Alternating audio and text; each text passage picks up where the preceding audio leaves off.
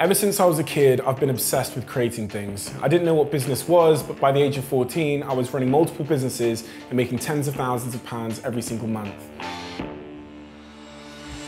I've come to learn that believing that you can do something is an integral part of actually being able to. Having the skills, experience, talent aren't required because all of those things can be learned. But in order to learn, in order to even start, you have to believe that you can, even when everybody and everything, and in my case, my mum, is telling you that you shouldn't. You can't be realistic when it comes to deciding on your dreams. Dreams are meant to be unrealistic, scary, uncomfortable. And forging your own path is the only way to be great. All of your idols didn't follow in the footsteps of their heroes. There was no Bill Gates for Bill Gates to emulate. Visionaries are to be admired, not imitated. Trying to be someone else is a surefire way of becoming nobody at all. And the only great person you can be is the greatest version of yourself.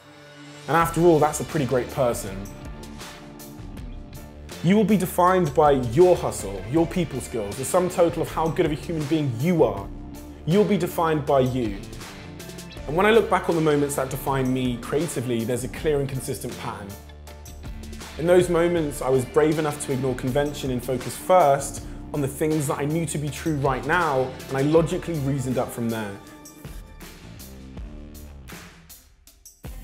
Through my life, convention tried to lead me astray. And unfortunately, in my industry, people are led astray and people do things because that's how it's always been done, and because it takes less energy to go against the grain and to ultimately innovate.